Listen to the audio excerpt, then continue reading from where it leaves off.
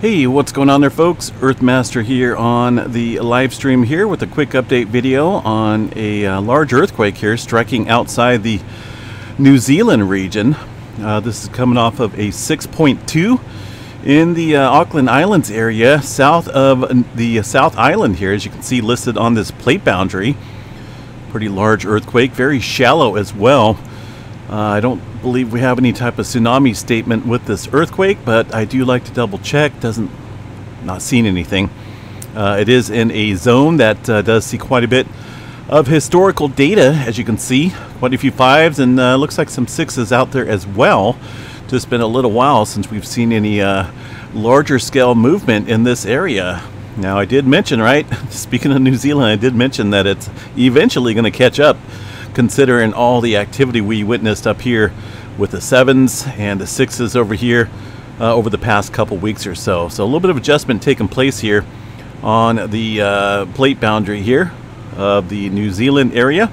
Again, Auckland Islands area, it is showing up pretty nicely on the Black Stump Farm, which is in the North Island, New Zealand area.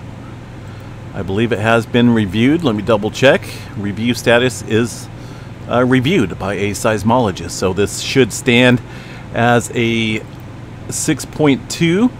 Now the Geonet server is there for New Zealand. Let me bring up that here real quick, see if I can't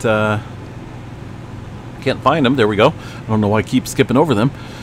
See what they have here. 22 minutes ago they have this listed as a 6.0, so a little bit of a downgrade compared to the USGS model. But well south here of the South Island, New Zealand area. See what it looks like on the earthquake drums here. I'm sure it made quite a signal. Look at that. Let's go down there and check it out. Again, this just coming in a few minutes ago. Very nice prominent signature of that 6-pointer coming in to the Auckland Islands, New Zealand area. Now there is a 4.4 showing up. It looks like a little bit closer up here to the South Island, New Zealand area. Uncertain though on if that is a legit earthquake or not, or if it's just a a phantom quake, a seismic wave mistake from the first earthquake here, the 6.2. So we'll get into that a little bit later on this evening. USGS has not shown anything aside from that 6.2 there in the Auckland Island area of New Zealand. Stay safe out there, folks. We'll catch you guys back here a little bit later tonight with the complete update. Have a good one.